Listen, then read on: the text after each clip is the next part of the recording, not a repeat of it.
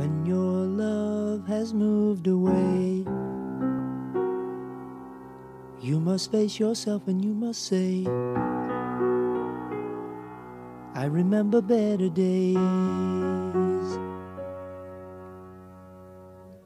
In my opinion, when you're grappling, if you grapple consistently and you do it a lot, you start to train part of your psyche or your brain that's very difficult to train otherwise.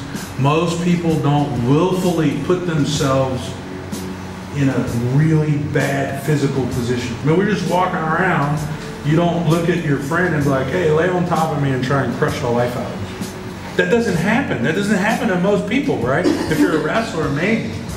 But even then, it's like, it's sport-based. When you're doing this stuff, and you're trying to like simulate breaking the other person's arm or choking them unconscious. Once a person's unconscious, then their life is in your hands. That's a final thing. But it's also the maneuver stuff. When you're in a bad position, when to quit, when to submit, all that kind of stuff. And I think if you grapple regularly, you train your mind to make certain types of decisions. To recognize when you're in a bad situation. Right? So this decision making. Combat decision making, to me, is almost exactly the same with the absence of you're going to die, which is a pretty big thing, but with the absence of that, what you do when you grapple is the same thought process that happens in combat. It's the same if you can learn to translate the lessons. It's not just about the physical confrontation between you and another person. It's about how you think, how do you deal with a situation that you have no control over, that someone else is controlling.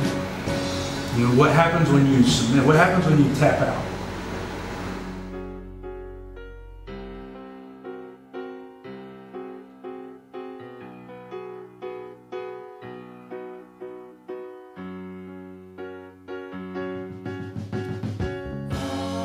When your love has moved away,